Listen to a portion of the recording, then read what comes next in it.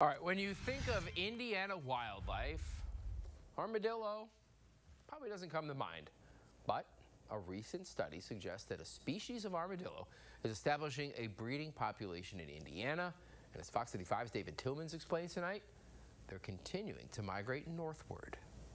The United States Geological Survey says that the number of nine-banded armadillo sightings in the state of Indiana have increased significantly over the last several years. The armadillo species was first spotted in southern Indiana in 2003, and from that point to 2013, 11 sightings were reported in the Hoosier State. But a recent U.S.G.S. study reports 97 sightings from 2013 to this year, a near 700% increase in annual nine-banded armadillo detections. Climates have been warming, which has been allowing this species to sort of get into suitable habitats that they haven't been in previously. They're using a lot of roadways in that expansion. We have bridges that cover rivers that they wouldn't necessarily be able to cross if they're very vast rivers. The armadillos are believed to have first arrived in Indiana through southern Illinois, with many sightings being concentrated across southwestern Indiana. But recent data suggests that their presence has grown and the armadillos are spreading both northward and eastward. The northernmost sighting came in northwest Indiana, just 5 miles from the Michigan state line. While generally not a threat to humans, if you do spot a wild armadillo, you are reminded to keep your distance.